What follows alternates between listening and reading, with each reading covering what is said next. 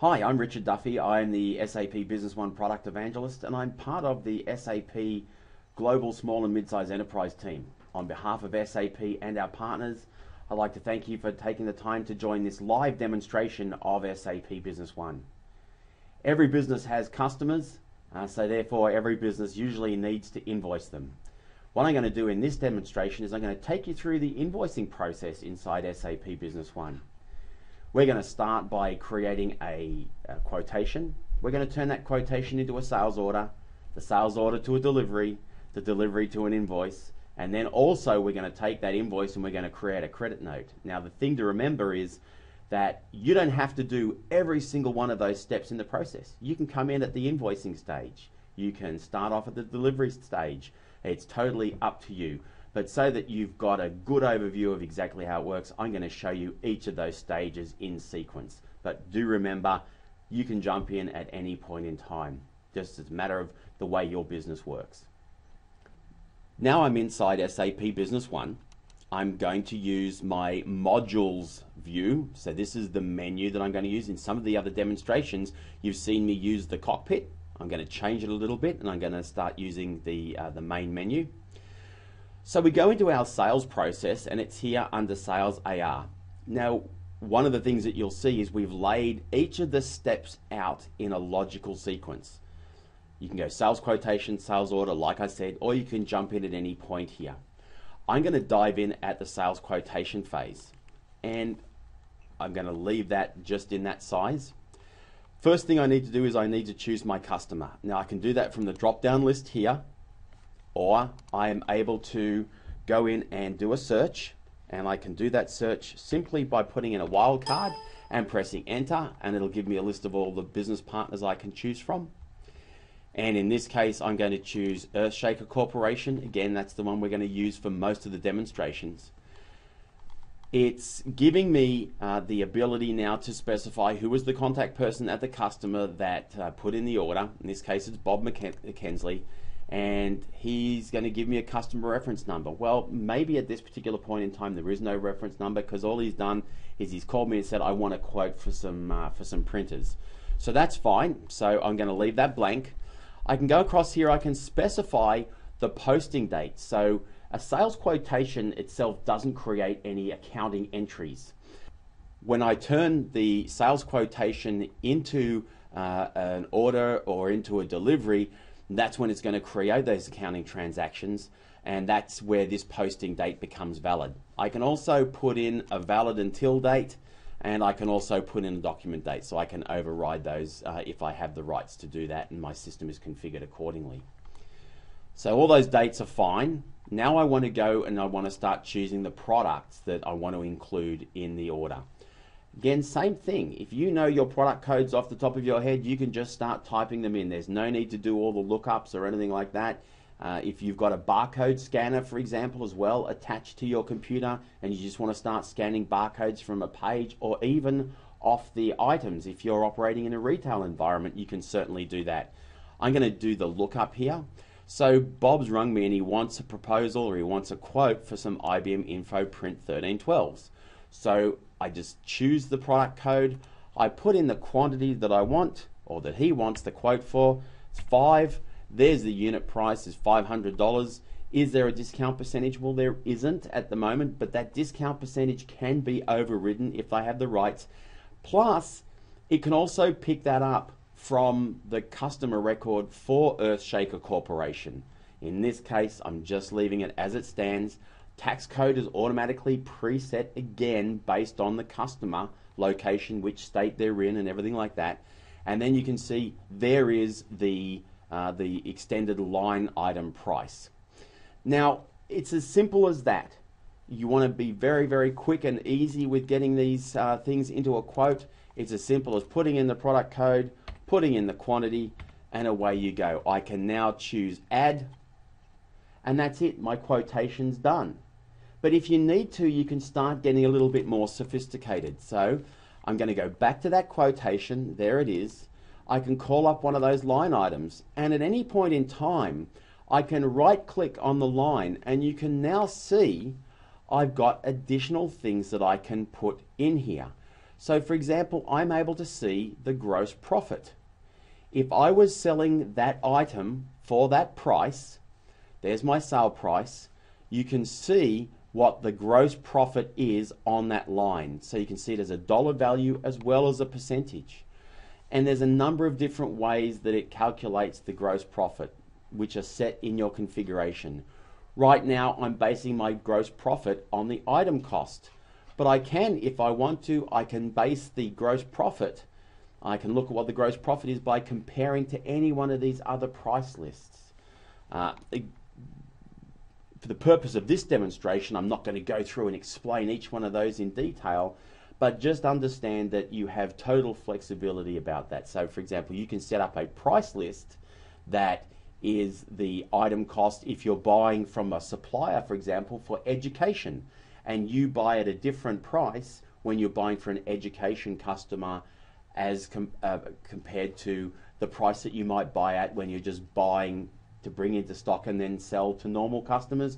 Or you might have a special contracted price that you buy from to fulfill a government contract. SAP Business One gives you the flexibility to manage that and then see all of your gross profit calculated correctly on the basis of that. So you can see, dive down and look at the gross profit information there. Other things I can do, I can look at my available to promise. So I'm able to pick that inventory item and it will show me line by line what is the amount of stock that I have and what is the amount that I have that I'm able to promise to this particular customer. So again, you've got total flexibility there and total control over the information that's in the system. So if Bob says to you, okay, will you have those on such and such a date, you can go in and do that calculation and tell him, yep, we're going to have those 5, no problem at all. Or you could say to them, well, look, we've got a lot of orders sitting there in the system, so you really need to come back to me as soon as possible so I can turn this proposal or this quotation into an order as quickly as possible to make sure we guarantee that you get that stock. So that's my sales quotation. Now, of course, you generate a sales quotation very, very quickly and easily. You can generate that quotation into a printed document.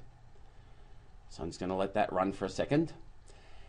Now, what you're looking at here is an example of a document that we have built using Crystal Reports. Now, all the other, or a number of the other reports that I've shown you in SAP Business One, we're using, if you like, our quick and easy reporting tool called the Print Layout Designer.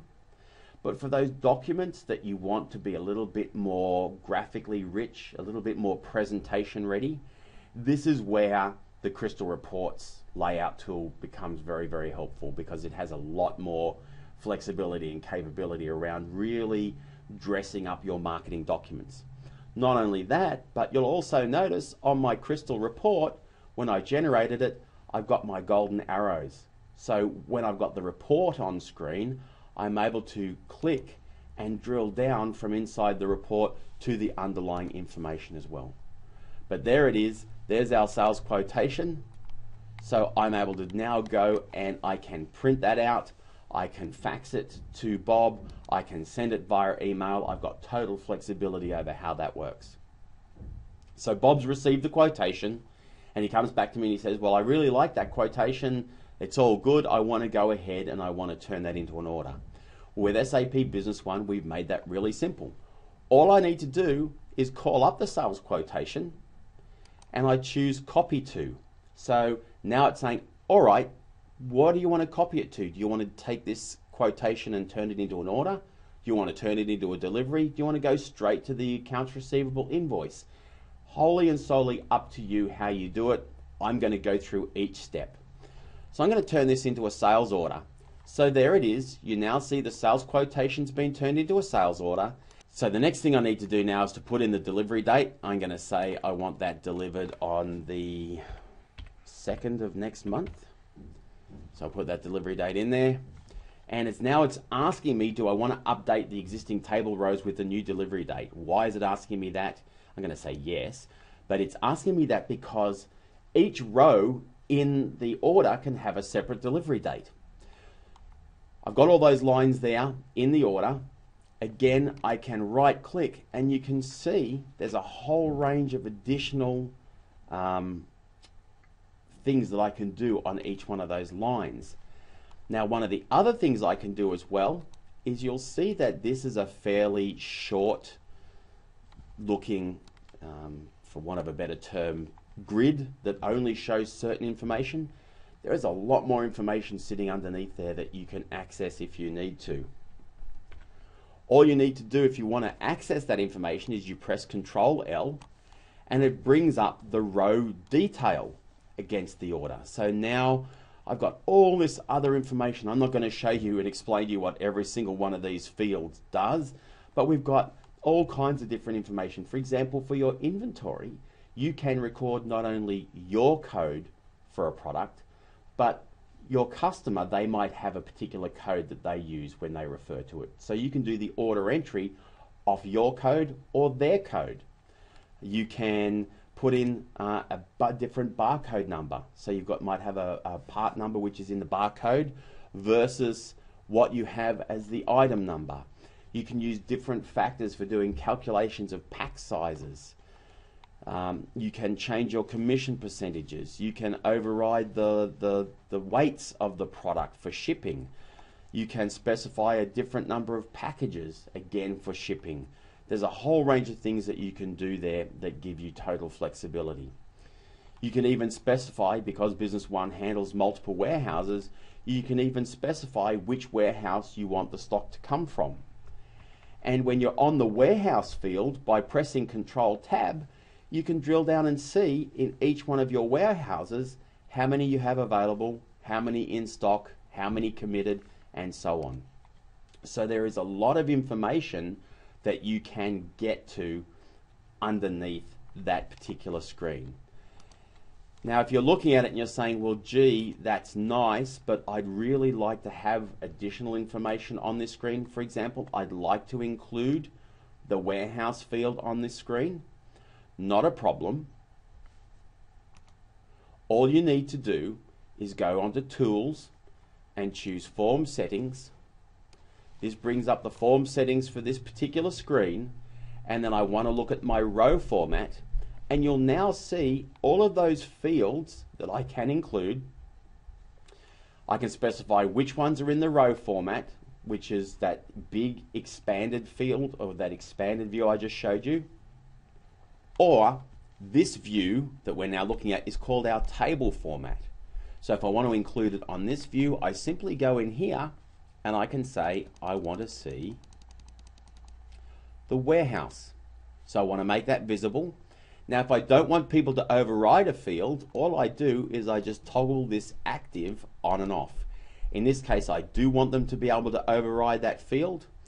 And then what I want is I want the warehouse field to appear before the unit price. So all I do is click and drag that up and drop it in here before the unit price. I say OK, and now you'll see the warehouse field is now on that screen before the unit price. So of course I can press Control Tab there and now view all of the information by warehouse. So that's my sales order. It's now complete. The next thing I need to do is I need to go and I need to choose Update, because that's now going to commit that sales order. So that sales order is now committed. By the way, SAP Business One also gives you the ability to track serial numbers and batch numbers. So if I had to, I could do my serial number and batch number allocation at that particular point in time. Right now, I'm not tracking serial numbers on that item, but if I was, it would pop up and give me the ability to choose my serial numbers at that time. So my sales order is committed. Once again, I now have the ability, if I want to print an underlying document. For example, a sales order confirmation. And you can see, here's our sales order confirmation. And I can send that out via fax. I can print it and mail it, whatever the case may be. I can even, utilizing some other functionality in SAP Business One, I can take that information format that as an XML document, and have that XML document automatically sent out via EDI or whatever the case may be. So there's a number of different ways you can handle that. So there's my sales order confirmation. Next step I need to go through is I need to send that out for a delivery. So I go and I choose delivery. So it's now creating the delivery docket for me. I'll say add. Now, once I have created the delivery, it's telling me you cannot change this document after you've added it. Why? This is where the accounting transactions get committed. SAP Business One does not allow you to go in and change accounting transactions without some kind of audit trail. So that's what we're telling you here. Right now you're committing this document. The only way of then changing it is to go back through and process a return or a credit note or whatever the case may be. But that's okay, because most businesses, that's the way they want things done. So I'll say yes to continue, and that's now created my delivery. That document can now be printed out. I can send that to a printer in the warehouse. The other thing that we actually have inside SAP Business One is what we call print sequences. So what this enables me to do is it enables me to set up that I want different documents to be produced in sequence and have those documents go to different printers. So for example, I could say, look, I want to print one copy of this document to this printer, another copy of the document to this printer, and then I want to print a for example, maybe a delivery summary to a different printer, and the print sequences allows us to do that. But that's it, I got my delivery done. You can now see that the status is showing me as well that this delivery docket has been printed. Next step, assuming everything's okay, I can either go ahead and produce my invoice, or perhaps the customer has decided they're going to send it back before I've done the invoice. Then I can process a return. But you'll see these things only come up when it's appropriate or when it's available. So it's context sensitive. If you had not yet gone to the delivery phase, then you couldn't create a return. Again, just making sure that we don't confuse your people with too many options where those options aren't actually appropriate at that point in time. So I'm going to copy this to an accounts receivable invoice. There it is. There's my information. That's all done. And you can see based on sales quotation 248, which was then turned into sales order 246, which was then turned into delivery number 246. And it's just a coincidence that those numbers are so close. And then once I've got that, all I need to do is say add. Once again, accounting transactions going to appear here, and I can say yes. Now, by the way, one of the new features that's in SAP Business One version 8.81 is the ability to do what's called a journal entry preview. I'm looking at this and I'm over thinking, wow, okay, what's going to happen in the general ledger when I process this? All I need to do is right click here and say journal entry preview, and now it's showing me what are the transactions that are going to go through in the system.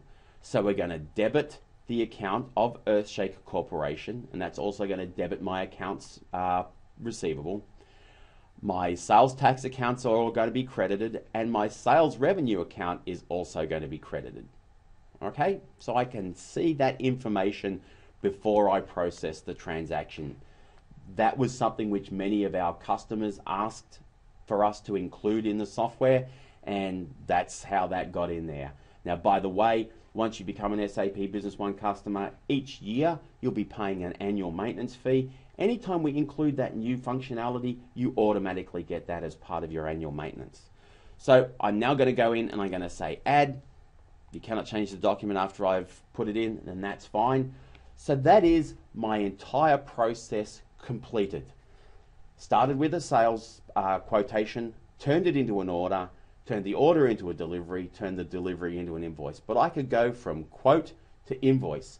I can start at a delivery and go to invoice. I can start at any point in that cycle. It's wholly and solely up to how you choose to run your business. Now, a couple of other things to bear in mind. You can process these documents en masse. What do I mean by that? Well, let me show you. Let's just dive out of here. And once I go back into my accounts receivable module, you'll see we have this function called the document generation wizard. And what the document generation wizard allows you to do is it allows you to perform batch processing of those documents. Give you an example.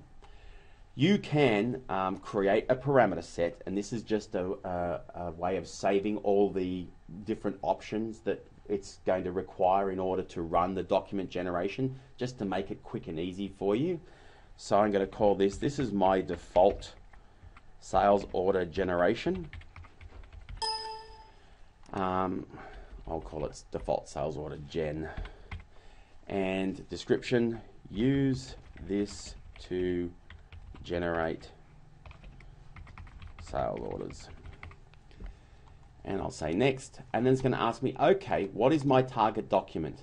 So my target document is sales orders, and then it's going to ask me how I want to treat each one of these target documents. When I'm doing my summaries, do I want to produce a summary method? So if I'm adding multiple documents, for example, I can take 5 quotations and have those consolidate down into one sales order. So if I've got 5 quotes for Earthshaker and they decide to go ahead with all of those, I can consolidate those down to one sales order. Or I can keep them separate, totally up to you. And you can have different sets of parameters to control exactly how that works. Again, chances are you're probably not going to remember all these different options that I've given you, but the key to remember is flexibility. Flexibility to map to your business process. So, no summary, I don't want to do that. Now, exchange rates, SAP Business One is full multi-currency. I can get it to utilize the exchange rate that was active at the time I put in the source document, or I can tell it that I want to update that and use the exchange rate today. Again, totally up to you. If I want to use the exchange rate that was on the original document, then all I do here is I change this parameter. Then I'll say next. What kind of documents do I want? Well, it knows, because I'm producing sales orders, it knows that the only documents that can come from is sales quotations. So I can put some parameters there. I could even expand some of those parameters and choose all of these other different options. And then I can specify how I sort that. I'll say next. How do I want them consolidated? Do I want them consolidated by shipping address, consolidated by payment terms, expanded consolidation options? Again, more options around how those multiple documents get pulled together into a single document. In this case, I'm going to say no consolidation at all. One sales quotation generates a corresponding sales order. Then I'll say next. I can specify which customers I want. In this case, I'll say add customers, and I want to add all of my customers. And then I'll say next. What do I want to do if something occurs during the process? If there's missing data, if there's a bookkeeping adjustment, something that needs to be fixed from an accounting perspective, or I've got an inventory shortage, or whatever the case may be, I can specify exactly what I want to happen. Skip to the next document, skip to the next customer, or ask the user to provide input. Why might I want to have those different choices? Well, let's say, for example, the person who's generating all these documents, they might not have the authorization inside the organization to be able to make decisions about how those documents should be changed if there's an inventory shortage or whatever the case may be. So again, that's the beauty of the parameter sets. You can set up all these different parameter sets and have different people using different parameter sets to generate the documents. And then I'll say next.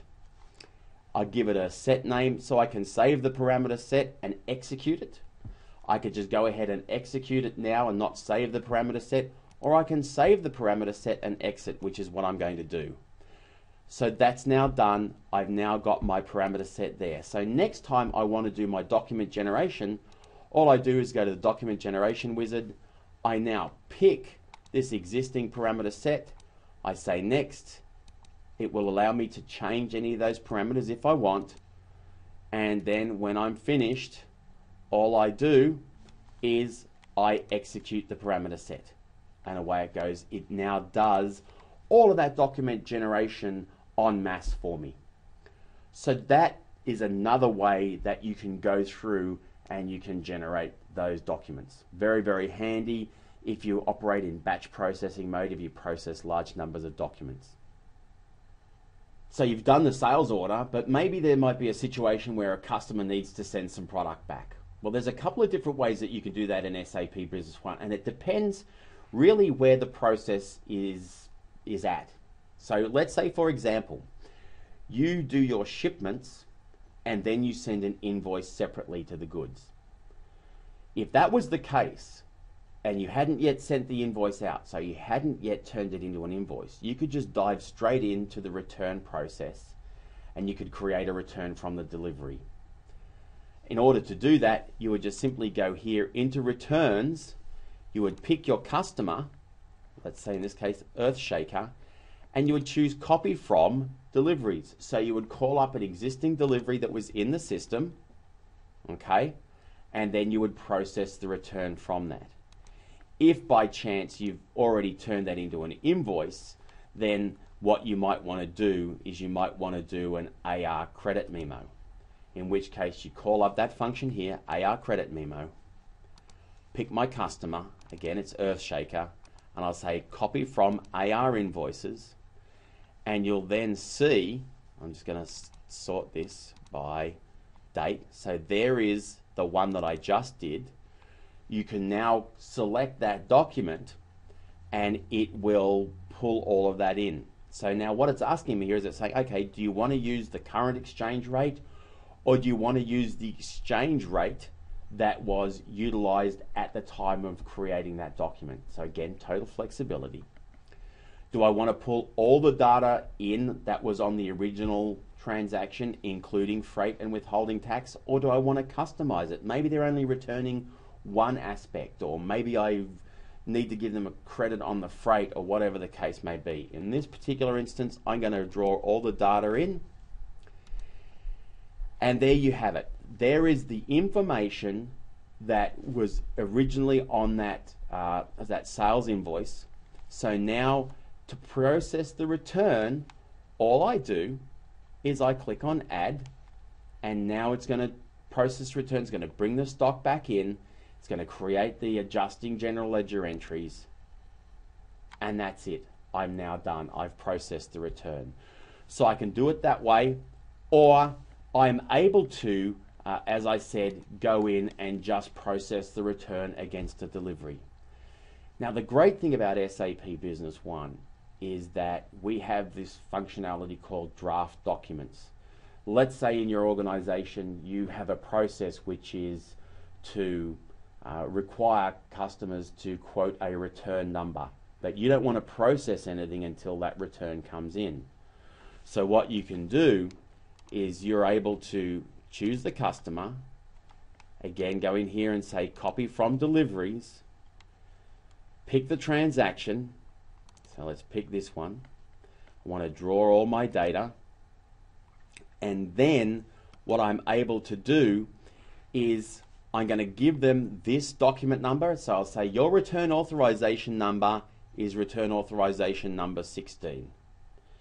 Then rather than having all the transactions commit, I now want to wait for that those goods to come back. So I'll say save as draft. So now that document is there as a draft. I can call it back up when the goods come in and continue then the process. So call up that draft document, and then once the goods have come back in and I've checked it, I can commit the accounting transaction. So again, flexibility right throughout the entire system, and that draft capability is there for all of the other transactions I just showed you as well. You can create a draft sales order, a draft invoice, a draft delivery note. You've got total flexibility around that. Other things that you can do as well is create down payment invoices. So you can create kind of like a pro forma invoice for processing a down payment where only certain aspects of the transaction are committed. You can even process an accounts receivable invoice and take the payment at exactly the same time. So if you've got maybe over-the-counter sales where people just come in and they say, look, I just want to buy this product. You don't need to track who they are. Even if you do want to track who they are, you can handle it. But in this particular instance, you'll see that when I go into the AR payment, invoice and payment, by default, it uses our one-time customer. And again, I can choose a different customer if I want to. So again, let's say it was Earthshaker that came in and they just wanted to do a quick transaction. I can process it this way. Of course, this is an accounts receivable invoice plus payment. So I probably wouldn't do it for Earthshaker because they've got credit terms with me. But let's say I had customers that I wanted to track the sales per customer, but they were on COD, then I could also use this process. Again, I know I keep harping on about it, but flexibility is the key here. We're not making any decisions for you or telling you how to run your business. We're pre-configuring with best practice, but giving you the ability to choose which way you process your transactions. So I'm not going to save those changes there to that document. So that takes you through the sales order process, the process of creating your quotations, going right through to the invoice, even processing a return if you need to. Now, you may be sitting there thinking, well, hang on, in my business, I don't actually sell products, I sell services. Well, the good thing is everything that I've just shown you with the entire sales order process, going from sales quotation right through to the sales order, the delivery and the invoice, you can do with service-based items. So I'm not going to take you right through the entire process again just to show you the service capability. What I'll do is let's just dive back in, and I'm going to create a sales order now, except this time rather than it being item-based, I'm going to make it service-based. So again, we'll pick Earthshaker Corporation. The same things apply in terms of putting in customer reference numbers, putting in your posting dates and your document dates. What's different when you're working with service-based invoicing is instead of your item or service type here being item, all you do is you choose service. And then it's simply a matter of typing in a description of the service that you're supplying. So in this case, I might say installation of printers on site. All I then do is I pick the general ledger account number that I want to have the sales allocated to. I just scroll through and there's my sales revenues domestic, so I'm going to pick that account. And then I put in the total amount that I'm going to charge, and in this case maybe it's $250. And that's it. Then I choose add, and we're ready to go. So the next thing I might want to do is I might want to take that sales order and I might want to turn that into an invoice. Again, simply, I just find the sales order, there it is, the last one I did, and I choose copy to, accounts receivable invoice, there it is, all the information's ready. I click add, it's processed, and that's now done. All that was different between the entire process of item-based invoicing and order processing to service-based invoicing and processing was I just chose to do an item or service type here. Now, the other great thing about SAP Business One is that you can mix and match the different line types. So, for example, you can have some lines in your order which are items, but then you can also create codes. So these are like non-inventory items. You can create a stock code for the different services that you provide, and then put your items and your service-based items all on the same invoice. When we look at inventory in our inventory demonstration, I'm going to talk a little bit more about that. If you've got any questions, you can click the Ask a Question button down the bottom of the screen, and we'll be happy to come back to you and answer any of those questions which you may have.